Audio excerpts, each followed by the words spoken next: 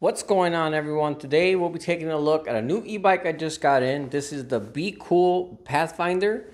It comes in this version you see here, and there's also a step-through version as well. Looking at the specs, this is a 750 watt e-bike with a huge 20 amp hour battery. This bike also has 188 millimeter hydraulic brakes, 7-speed shifter, front and rear lights, plus an integrated turn signal, a built-in horn, 26x4 fat tires, and lastly a front suspension as well as a seat post suspension. As far as assembly goes, it was pretty straightforward and pretty standard, the same as any other e-bike. I won't be going over that process, as Be Cool actually has a really helpful video that walks you through that entire process. I basically just followed that video, and with that everything went according to plan. The bike is well packed. I received it, didn't have any damage. The only small damage I had was a small scuff on the rear fender, but it really isn't that big, so it's not a big deal. Other than that, like I said, the bike was packed very well. In my opinion, almost too well, if that is possible, because there was a lot of styrofoam pieces wrapping every tube of the bike, but over that, there was a ton of zip ties. I felt like I spent just as much time cutting and removing zip ties from this bike than I did assembling it. So while I appreciate them going the extra mile to make sure it's protected, I think on future packings they could use a little less zip ties. Inside the box, beside the bike, you also get a box, and this has the manual, charger, assembly tools, and the pedals. The only thing I didn't like about assembling this bike is they leave all the wire management up front to you. So in front by the handlebars, all the wiring was not organized. It just looked like a bunch of loose spaghetti. They did include zip ties, but if they can include zip ties, I feel like they should have just done that from the factory and tied it up for you. But I put some zip ties, also put some Velcro straps, so now it looks nice and organized. But I'll throw up a picture so you can see what it looked like before versus after I went ahead and sorted it out. Taking a look at the bike itself, I really like the design they did on this one. It looks a lot different from other e-bikes that I've seen. Typically with e-bikes, they try to make a smooth, robotic, electric kind of look. The same in electric cars, they want to go for that futuristic look. But with this one, that's complete opposite. It doesn't have smooth lines. All the body panels are mostly like sharp. You can see the welds very clearly. It just has an industrial, rugged look that makes it look really beefy and strong. So I really hope the power and speed matches up to that. The model I have in front of me is in their color called Aurora Blue, which is a very nice, almost like a dark teal color. On pictures and videos, it doesn't quite translate the same. When you see it in person, it's a very unique and cool color.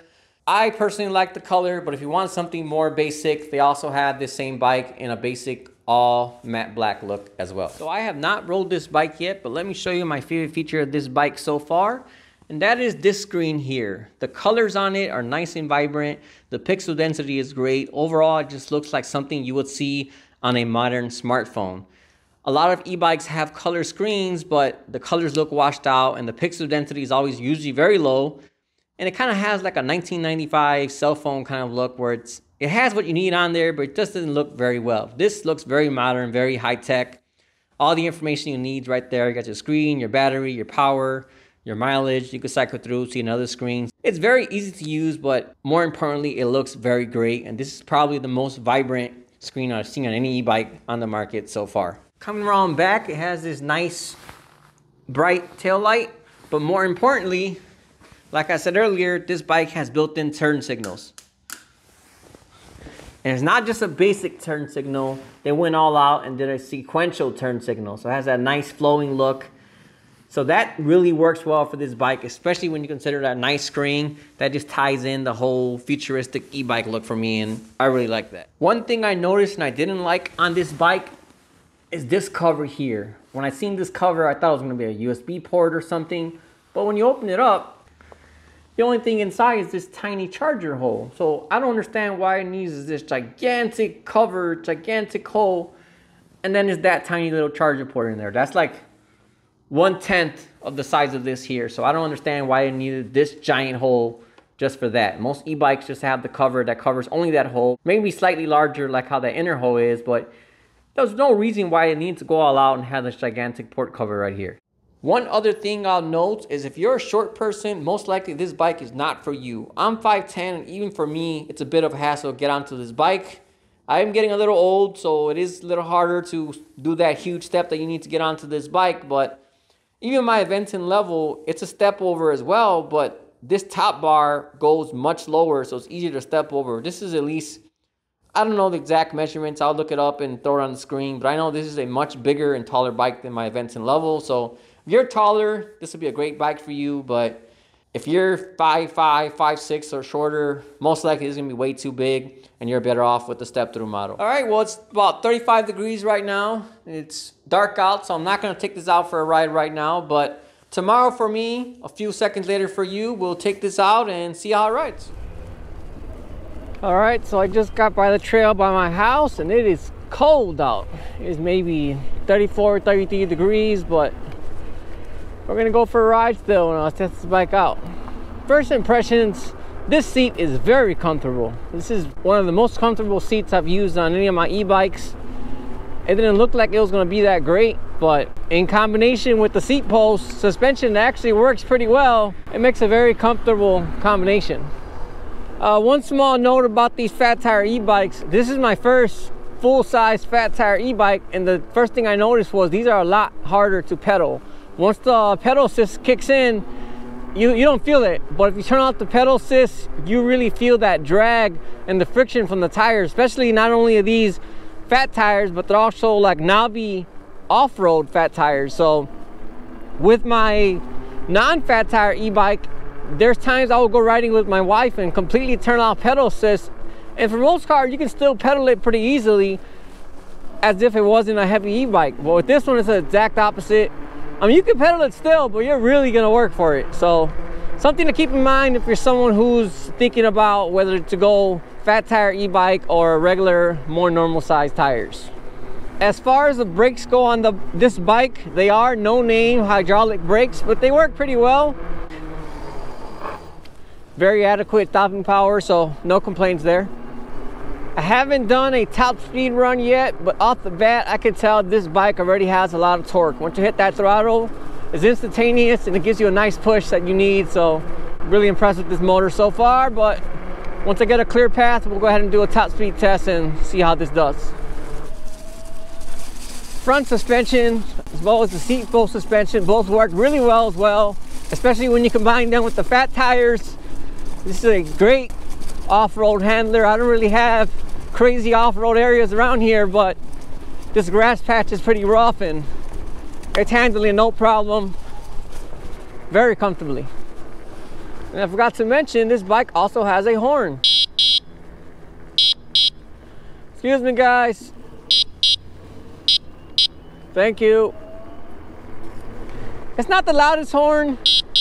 Sounds kind of weird and mechanical, but I mean, it's nice they included that and it gets the job done. I guess that works out well, because if it was like a loud car horn, that would have been kind of more invasive, and to me that would sound kind of rude to people on the path. But this sounds very pleasant. Instead of a move, get out of the way, it sounds more like a excuse me, which works well. All right, we're gonna go ahead and do a top speed test. The beauty about it being so cold is nobody is out on these bike paths except for one or two people, so let's go ahead and see how fast we can get this.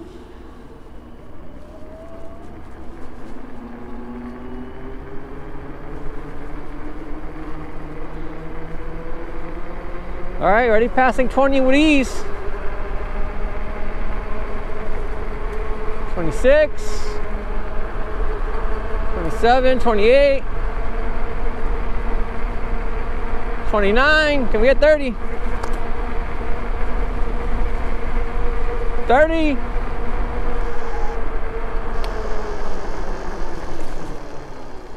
All right, looks like it topped out at 30.8. I tried to see if I could pedal to boost it a little more, but at that point I could immediately tell I was ghost pedaling, and that was not going to do anything. So 30.8 top speed on throttle, which is pretty good for a 750 watt motor.